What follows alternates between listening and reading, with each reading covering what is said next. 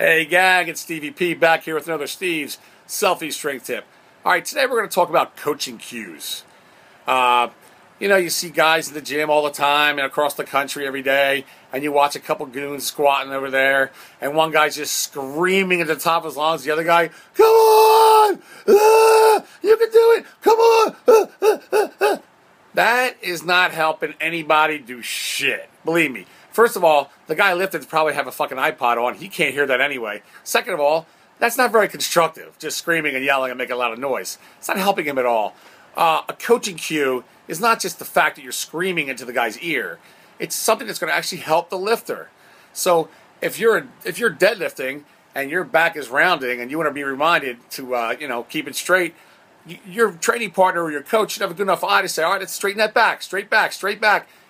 So you're not folding over real bad at the beginning of your deadlift, or when you're at the bottom of a squat, a coach giving you the chest up signal, just to remind you to really pull that chest up, because sometimes you're in the moment, you're in the middle of the lift, and you're just thinking about nothing but psyching up and pushing that weight.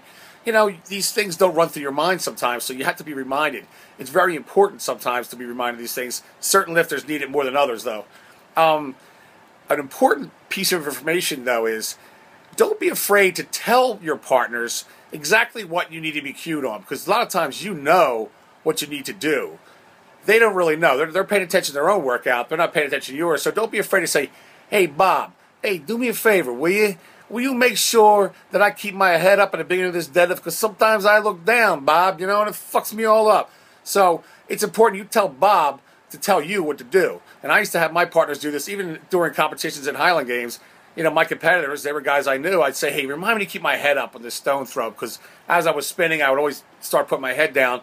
And a lot of times, you're in the moment. Like I said, you're up there, you're all nervous, and you just put your head down and go.